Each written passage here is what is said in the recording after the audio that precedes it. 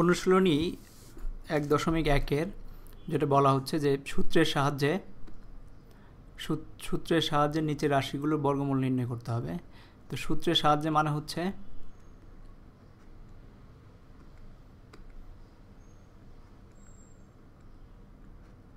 এটাকে বর্গমূলে নির্ণয় করতে হবে। আর মানে হচ্ছে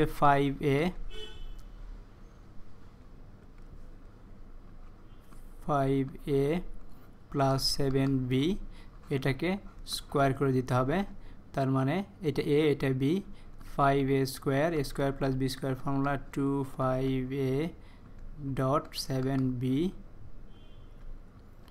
প্লাস 7b হোল স্কোয়ার। তার মানে হচ্ছে 25a স্কোয়ার প্লাস 5 দুগুণ 10 7 দুগুণে 70 70ab প্লাস 49b স্কোয়ার। তো এটা বর্গ হয়ে গেল। তো এরকম সবগুলোকে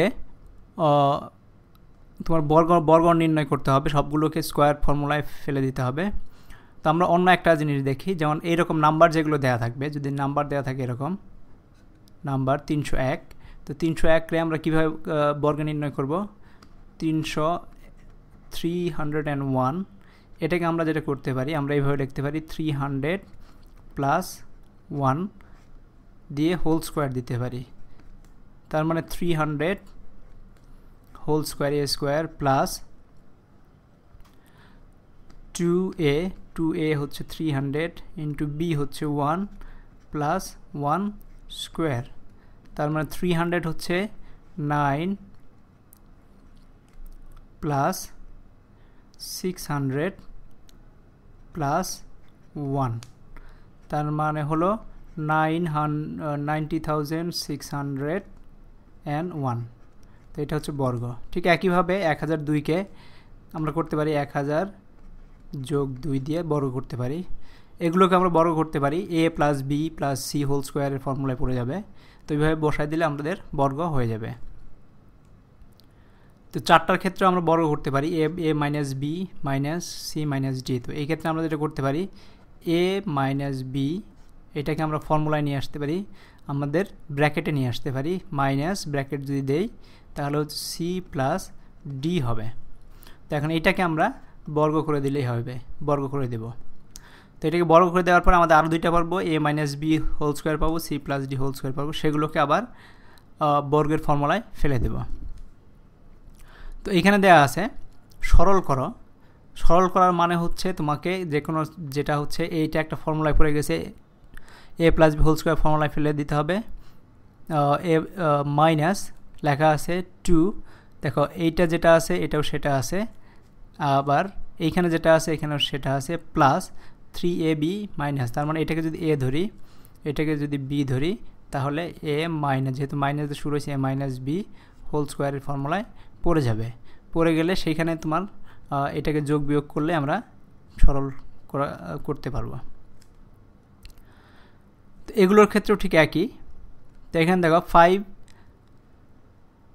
এটাও একটা বর্গ পড়ে গেছে, 5x square minus 3x minus 2 whole square minus 2 5x square, এই জিনিসটাই এখানে লেখা আছে, এই জিনিসটা এখানে লেখা আছে।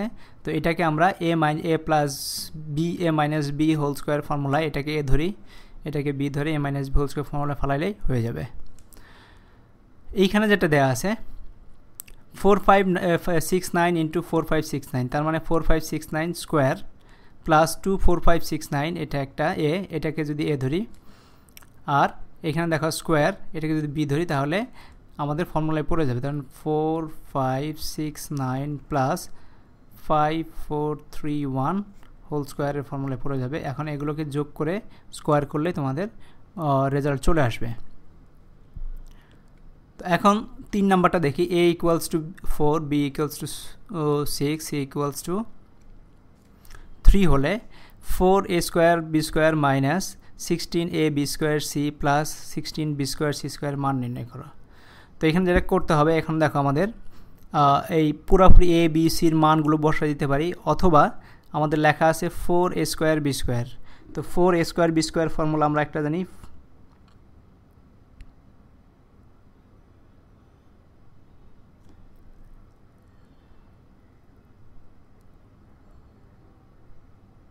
এখান থেকে যদি 4 কমন নেই, 4 যদি কমন নেই, 4 কমন নিলে যেটা হবে a square B square minus 4ab square C plus 4b square C square. তো এখন এটাকে আমরা যেটা করতে পারি, তো আমরা এটাকে লিখতে পারি 4a স্কোয়ার বি স্কোয়ারকে লিখতে পারি 2ab হোল স্কোয়ার মাইনাস আর এটাকে লিখতে পারি, এখানে আমরা প্লাস দিয়ে দিই, প্লাস 4bc হোল স্কোয়ার। তার মানে হচ্ছে 2 ইন্টু 2ab ইন্টু 4bc, তার মানে হচ্ছে 2 4 4 16 16ab স্কোয়ার সি। তো এখন হচ্ছে 2ab minus 4bc whole square ফর্মুলায় পড়ে গেছে। তো এখন যদি আমরা মানটা বসাই দেই, 2 ইন্টু a হচ্ছে 4, b হচ্ছে 6 মাইনাস 4b হচ্ছে 6 ইন্টু c হচ্ছে 3 হোল স্কোয়ার। তার মানে হচ্ছে এটা হবে 4 6 24 48 মাইনাস 24 72 হোল স্কোয়ার। তার মানে হচ্ছে মাইনাস 24 হোল স্কোয়ার সমান সমান হবে 576। তো এইভাবে 3 নাম্বারটা করা যায়। 4 নাম্বারটা যদি দেখি আমরা, ঠিক একইভাবে ফর্মুলায় ফেলে দিবা। 25কে আমরা ভিতরে নিয়ে আসতে পারি 5 দিলে, তাহলে 5 into x plus Y whole square হবে। তারপর এখানে 4কে আমরা ভিতরে নিয়ে আসতে পারি, 2 into Y plus Z whole square হবে, হলেই আমাদের এটা হয়ে যাবে 5, এটা এ মাইনাস বি হোল স্কোয়ার ফর্মুলায় পড়ে যাবে।